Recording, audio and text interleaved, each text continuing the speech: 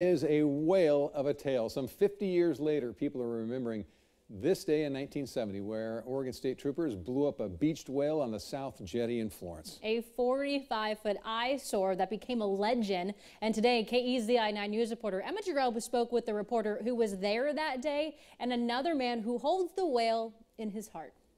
Walking here along the South Jetty, there's no sign that anything explosive ever happened. And I mean, obviously it happened 50 years ago. A sperm whale washing up on the shore, dead on arrival, in an endeavor to remove it that those involved would soon regret. November 12th, 1970. It started with a whale. Well, the whale stunk really bad right at the site. Followed by some out-of-the-box thinking. They came up with a plan like, let's pretend basically like it's a big rock on the highway and we'll just blow it up, you know? And what comes next was the stuff of legends.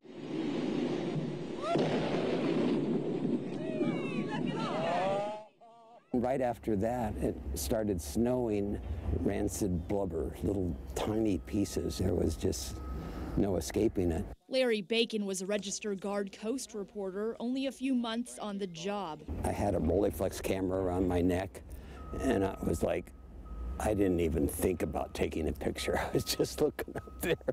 His article from that day beginning with, "It was a beautiful day to blow up a whale."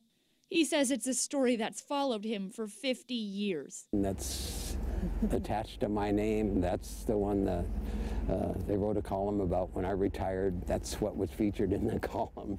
And I'm sure it'll be in my obituary. And he's not the only one with a connection to the event. I wrote my college thesis on this. Chris Van Vechten drove down to Florence just for the day. There was no way he was missing it. Pandemic or not, we were going to be here for the 50th anniversary. You know, we were willing to give up Passover. We were willing to give up the 4th of July whale blowing day that we had to cut the line. And so it is, 50 years later, a time where people reflect on a bizarre part of Oregon's history and are reminded how not to dispose of a whale. In Florence. Thank God for the internet. Emma Jerome, KEZI 9 News. The cause of an RV fire in Eugene is under investigation tonight. The RV on West First Avenue was fully engulfed in flames at about 7:30.